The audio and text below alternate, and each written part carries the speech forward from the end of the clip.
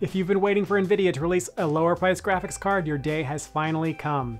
The NVIDIA RTX 4070 promises to bring lower prices, as well as a little bit lower performance, and hopefully a whole lot of value.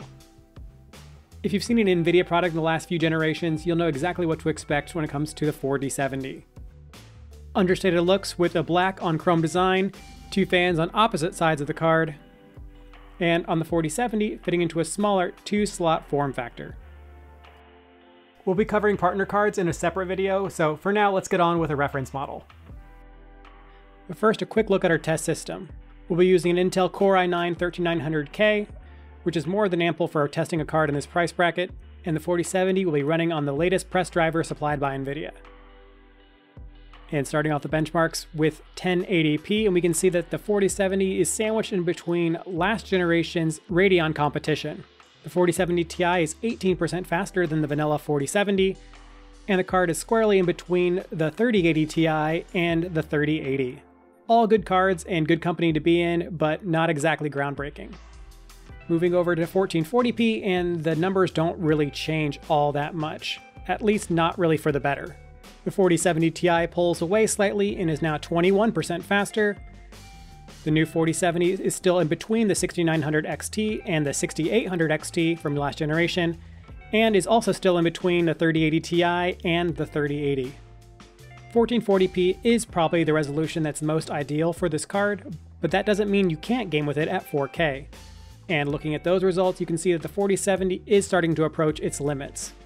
The 4070 Ti creeps up to being 23% faster than its newer little brother, and the 4070 Fe goes from being in between the last generation's high-end cards to being tied or slightly slower than them, with the 1080 Ti being 19% faster, the aging 3080 being 5% faster, and the 6800 XT being tied in performance. And while that doesn't seem all that impressive, the 4070 Fe was still good for 73 FPS on average, which is more than playable in pretty much every title. Enabling ray tracing doesn't really change the overall performance differentials between NVIDIA cards, though with RT on, it will be faster than the 6900 XT and 6800 XT in most games.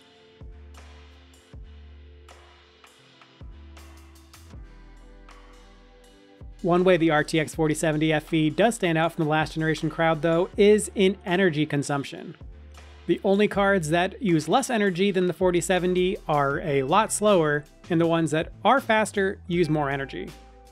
This leads to a very good performance in terms of watt per frame, only falling behind the big brother of the RTX 4080, the RTX 4090, and actually beating the RTX 4070 Ti.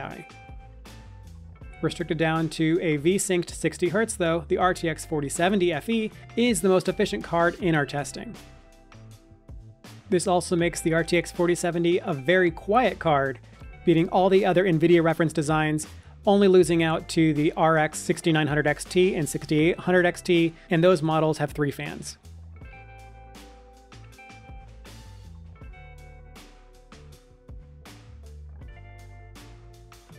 In the end though, it all comes down to value, and at $600, the RTX 4070 compares pretty well compared to the newer generation of NVIDIA and AMD cards. It's basically tied in value with the RX 7900 XT and gives you about 10% more performance per dollar than the RTX 4070 Ti. That value proposition though sort of falls apart when we start comparing it to last generation's cards.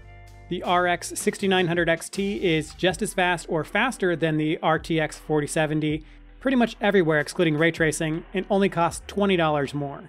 But the biggest blow to the 4070 comes from the RTX 3080 and the RX 6800 XT, both offering very similar performance and sometimes better performance for less money. That means you can choose the RTX 3080, save 40 cents per frame, and still get basically the same level of performance.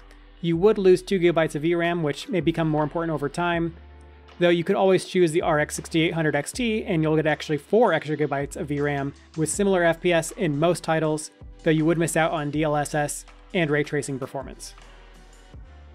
That being said, if you have $600 to spend and you are looking for the best gaming card available, the RTX 4070 Fe is probably the best option available to you right now.